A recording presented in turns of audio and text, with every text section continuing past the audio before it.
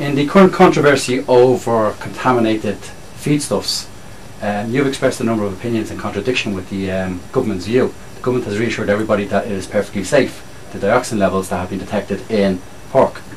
What are your differences with the government's view? I wouldn't be fundamentally different to them, in the sense that I think maybe they have made more bland statements initially, and that they should have waited until, in fact, we looked at all the data and then made appropriate risk assessments based upon the data. To that extent, I would differ with them. It may turn out, by the way, that the results are okay, but we don't know that completely at the present time. While I'm not afraid to disagree with the government, and I'm sure the government wouldn't worry about me, but what I was saying was that maybe, they could have held off a bit and waited until the scientists had done more analysis on the data. Indeed. So I think that is the way science proceeds. Could you explain one or two of the more common consequences for excess amounts of PCB and dioxins in the environment and in people? Well, if they're present in large excesses now, the things that you can get would be, you can get, I suppose, chloracne is the well-known one. That is, you get a pretty severe type of acne on your skin, and they do have possible cancer effects. They are classified. Dioxins are classified, by the way, as human carcinogens. WHO have classified them as that, but they had at the same time set that limit that I told you there. So I suppose they would be the major things that we would be worried about in assessing the toxicity of dioxin and dioxin-like compounds. But of course they shouldn't be there. Yeah. That's why I'd like to come back to you on that one.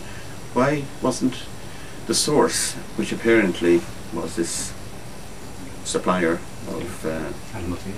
Well, I don't know, was it animal feed, or rather that they supplied a biscuit or bread or stale bread or chocolatey mix, which they treated in some way. They supplied it presumably to somebody who was putting it into the feed. Now the people who were putting it into the feed, the miller or whatever, probably didn't know this, well, didn't know apparently. So why wasn't there regulation? According to today's papers, they didn't have an EPA license.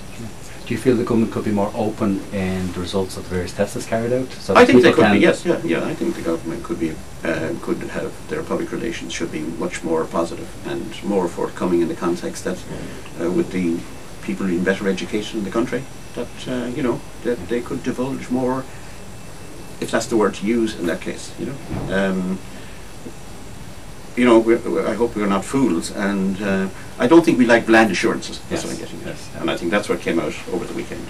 And by the way, I don't think comparisons with cigarettes have any relevance. I understand a bit the controversy is to do with the fact that because of EU regulations, traceability has been made more difficult, because basically a product or the product can be labelled as EU.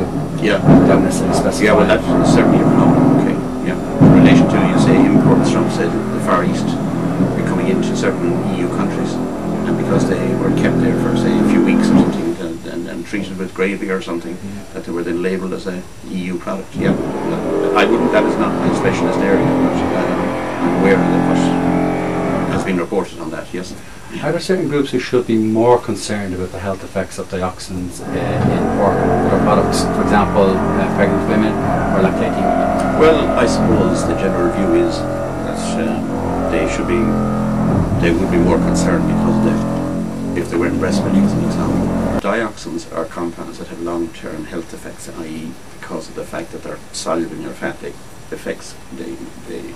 have half-lives for elimination from the body of around 7 years. So they are long-term acting compounds in general. And like the effects I mentioned to you would be what you would expect, but with them decreasing all the time, and they're decreasing rapidly because incinerators have improved. Some countries here we don't have incinerators. Well, say we don't have domestic or industrial waste incineration, as an example.